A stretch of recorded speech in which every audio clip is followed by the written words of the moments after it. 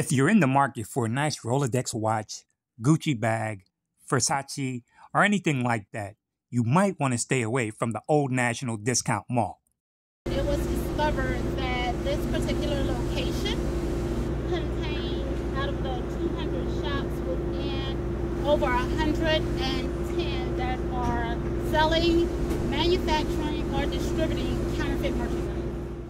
Major Henson of the Fulton County Sheriff's Office explains how these counterfeit items affects the community. Due to the sale of these counterfeit items, at a time such as this, where we find ourselves with such great shortfalls in our budgets and our economy, where we can't afford to pay people and prices of items are going up, departments are forced with closure, these businesses aren't paying taxes on any of the items that you see inside this facility.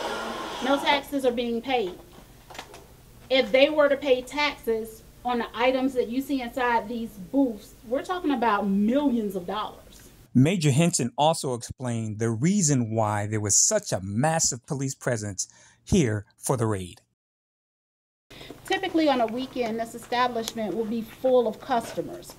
Therefore, we execute it during the week in order to minimize any further of disruption to this area. Before you head down to the next discount mall to get your fake purse, watch, or perfume, you might want to think about this. More than just buying a fake purse, it's about the toxic levels of lead and other poisons that's contained in the items that are counterfeit. Once tested, one of the body oils came back positive for urine. So you're no longer wearing a body oil, you're wearing PP perfume.